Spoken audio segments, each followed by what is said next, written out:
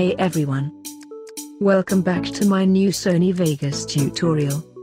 And for those of you who are the first time in this channel, please consider subscribing. Today, we'll be creating this.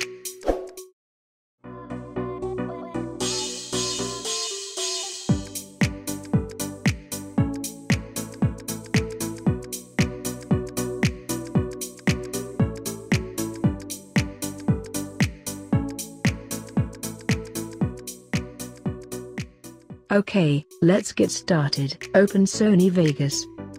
Import the clip into the timeline. Now let's slow down the video. Press Ctrl and drag the video until it stops.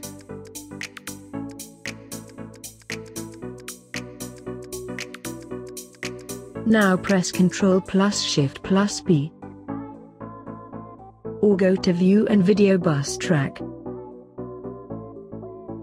Good. Right-click on this, insert, remove envelope and the motion blur amount. Now, lift the line as much as you want.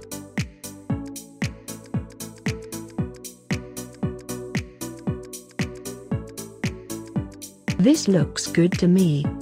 See you at the next tutorial.